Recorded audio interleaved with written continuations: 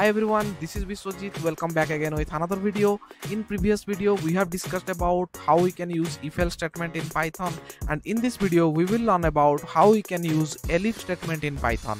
Now I am inside my VS Code and I will create a file here. So for that I will click here and I will give the name as tutorial 24_elif.py and then hit enter. Then you can see the file is created. So imagine if you have multiple conditions and depending upon that condition you want to run multiple block of code. Okay, so that is if you have n number of condition. If the first condition is true, then you want to run some particular block of code, and if the second condition is true, then you want to run another block of code, and if the third condition is true, then you want to run some another block of code, and so on and so forth.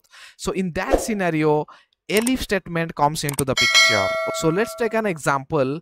We will write a program here where we will ask user to enter its mark, and depending upon that mark we will print the grade. Okay, so let's imagine if the mark is in between 90 to 100, then we will print O grade. Okay, we will print O grade, and if the mark is in between 90 if the mark is in between 80 to 90, then we will print E grade, and if the mark is in between 70 to 80, then we will print A grade, and if the mark is 60 to 70, then we will print a B grade, and if the mark is less than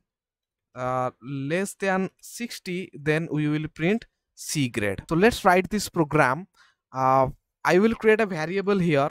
So the variable name is, let's say, mark, and I will take input from user. So for that I will write here input function, and inside input function I will write a message, enter your percentage mark. Okay, enter your percentage mark, and now I will check if this mark is greater than equals to 90, then I will print here print O grade. Okay, O grade.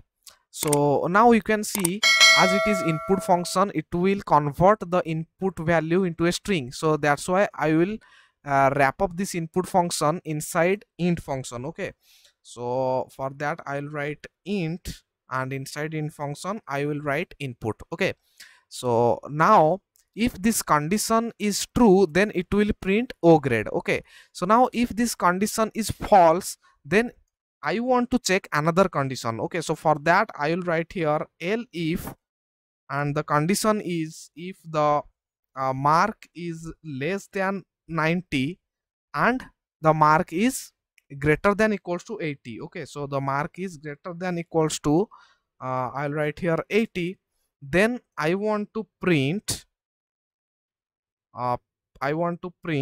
E grade. Okay, E grade. Okay, so similarly I can write another condition also, elif the mark is in between 70 to 80, that is less than 80, and the mark is greater than equals to 70, and I will print here, if this condition is true, I will print A grade. Okay, A grade, and if now I will write another condition, elif if the mark is less than 70, and if the mark is greater than equals to 60, then I will print here print B grade. Okay, B grade.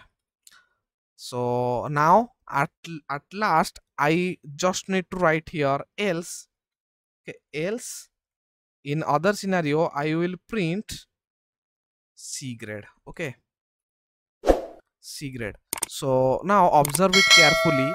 If first, if this condition is true, okay, if this first condition is true, then it will print this statement. Okay, and if this condition is false, then it will check this second condition. Okay, if this second condition is true, then it will print this statement. Now if this second condition is false, then it will check the third condition. Okay, if the third condition is true, then it will execute whatever written inside the third condition. Okay, and if this third condition is false, then it will execute the fourth condition, and if the fourth condition is true, then it will print the block of statement which is written in under the fourth condition.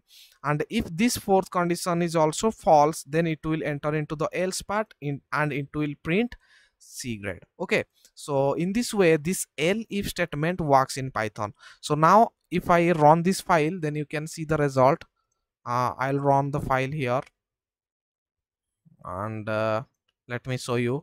If I enter here 96 and then hit enter, then you can see it is printing O grade. Okay, so if I again run this file and I will give here suppose 85 and then hit enter, then you can see it is printing E grade. Okay, and now if I again run this file and I will give the mark as 74 and then hit enter, then you can see it is printing A grade.